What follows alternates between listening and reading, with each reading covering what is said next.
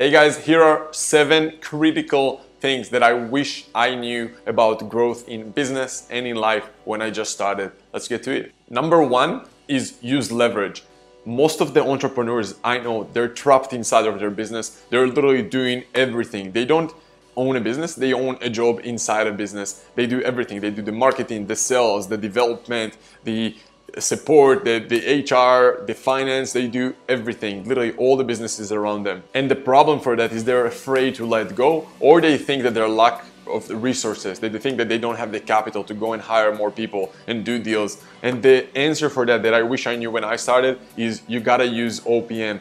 Other people money, other people time. You just gotta use leverage. Like I said, go out there, raise capital, do deals with other businesses, buy them, and we'll get to that in the next one. But use leverage. That's the best thing you can do for yourself. Which leads us to number 2, which is don't wait to be Facebook before you do deals. Most businesses, or tech businesses, or pretty much any business out there, all they know is growing organically, growing by doing more marketing, more sales, growing one client at a time. And that's why they stuck at growing at most like 10, 20, 30% a year. The way to get out of it is to start to do deals. How do you do that? Go and write down what kind of assets do you have in your business. And by assets, I'm talking about everything. If it's distribution, your marketing processes, your talent, your softwares, like everything you have inside of business. Think about what kind of assets do you have that someone else wished they had. And at the same time, think about what you can improve. And think about who have those assets that I wish that I had, who have the talent, who have the customers, who have the employees that I wish that I had, who have the technology that I wish that I had. All those different things, write them down. What assets you have, what assets you wish you had. After you do that, you want to do a deal with those guys. You either go and buy them, you can buy your competitors, buy complementary business to yours, or you do some kind of a strategic deal with them. When you do that, you basically immediately get access to all of their assets. You grow by hundreds of clients at a time. You grow by hundreds of employees at a time if needed, and you access more products, more great employees, more processes, like all of the assets that you so far grew organically or try to innovate organically. You now have access with someone who worked many years to build those things, and you can access those immediately by either buying them or by doing some other type of a deal with them. That's what the big guys are doing. That's why Facebook is buying companies like WhatsApp and Instagram. That's why you see Apple doing deals with companies like Nike, or Starbucks doing deals with Oprah, right? Those are the deals to grow fast. And the big companies, they gotta grow fast. You wanna learn how to grow fast? Learn from the big guys. That's the only way they can meet the shareholder demands. To go out there, buy companies, do deals, and to do all those deals, you don't need to be big. You can start at whatever stage you're at. Number 3 that I wish that I knew is always have the exit in mind. I had one of my mentors who told me the only time you make real money is when you sell a business, or when you do some kind of an exit. You can say that IPO is some kind of a partial exit, but only make really good money when you sell a business. You want to run your business as if you're going to run it forever, but then your operations should be clean and organized as if you're going to exit tomorrow. You want clean processes, clean structures, you want clean financials, you want to make sure nothing is dependent on one person. All those different things are crucial to be prepared for an exit. And whenever you're prepared for an exit, it means that you're basically operating better already, even if you never want to exit. And whenever you're that prepared, remember, there are big companies out there who are looking to buy amazing companies, and they want access to more products, more people, better talent, better systems, better employees, distribution, all those different reasons that they have to buy companies, and you can have the same reasons. That's why you want to be prepared, and who knows, maybe you'll get an amazing offer from those people, from those big companies or investors. And when you do that, you want to make sure that you're prepared, because those guys, they don't want to buy a hobby. They want to buy a sustainable business that can run with you or without you, that isn't dependent on just one person. Now let's move to number 4, which is more in the personal, space, which is stop consuming for more than like 1 or 2 people at a specific space where you want to grow in. So for example, if you want to be healthier, don't learn from all those hundreds or thousands of people out there. Read their books, sign up to their seminars, learn from them and get different mentorship. You want to pick 1 or 2 people and immerse yourself with everything you can from those people. Otherwise, if you learn from too many people, it's like opening up hundreds or thousands of puzzle boxes and trying to feel and create like one puzzle out of all the different ones. You're gonna be overwhelmed, you're not gonna be focused, and when you're overwhelmed and you have too many ideas in mind, you're never focused and taking action. And that's what's most important in order to achieve results.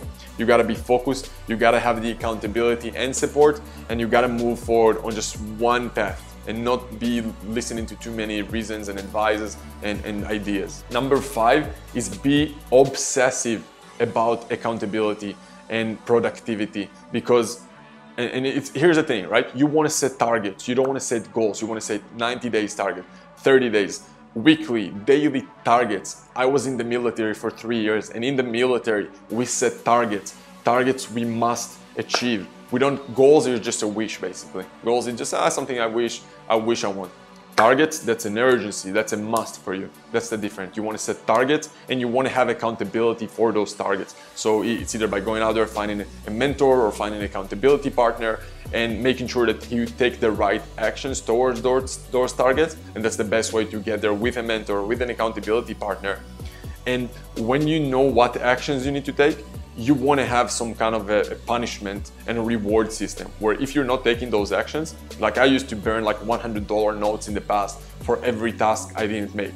So you want to have something like that to punish yourself, and trust me, when you burn like too many of those notes on a day-to-day basis for every task you didn't complete, you're going to start to complete tasks. At the same time, you want to have some kind of rewards as well for completing them. Obviously, don't be too crazy, but have some kind of rewards to convince your brain that you want to get those targets again and again and again, and you're becoming addicted to get those results. And never rest on your laurels. Every week, you want to try to improve in your target. So if you made X amount of sales in your business this week, you want to grow it next week. And if you're not growing that number, your targets, like literally, you shouldn't be able to look yourself in the mirror because you're not growing. If you're stagnating in life and business, there is no stagnation. You either grow or you basically slide down. That's business, that's life. Number 6 is learn to enjoy failure. If you're not failing enough, you're basically not progressing enough. And if you're not failing, it means that you're basically stuck in your comfort zone. Now, you shouldn't look at failure in a bad way. That's the problem. That's why people are afraid to get out of their comfort zone, is because they're afraid to fail. But you need to enjoy failure. Like literally, you need to fail yourself to success. Fail your way to success. Like you need to see failures. Every failure is like a brick toward your castle. You want to be satisfied and grateful, but never content. Always more to really fulfill the potential that you can be, that I know you can be. And number 7 is never neglect the big 4 in life. So you have health, wealth, love, and happiness. You want to have some kind of an activity on a daily or a weekly basis to make sure you're progressing in those as well. So for me, on a weekly basis, I look at each of the major areas in my life and I ask myself, how was it last week from 1 to 10? So let's say it was a 7 in like my health, and I'm asking myself, what can I do so it will be 10 next week?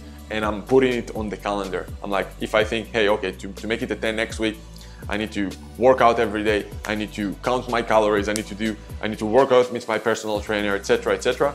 I put those things on my calendar as my targets, and I keep myself accountable with my partners, with my mentors, and that's the best way for you to do that in all the areas. That you want to do it in all the areas, right? Not just in business or in finance, you want to do it in everything. Health, wealth, love, and happiness. Obviously, you can dive into a few subsections there as well. So guys, follow those principles. You can do that. I'm not better than you. I'm nothing. My English is not even the first language, and I was like, those principles changed my life. I know you can do that as well. You are enough, guys. You're good as you are, but never be content. Go out there, become the best version you can be, because you deserve it, and that's why you're here for in this life. You're not here to waste your time and rest on your laurels, and I believe in you. So go and do that. Those principles changed my life, and I hope they'll change yours.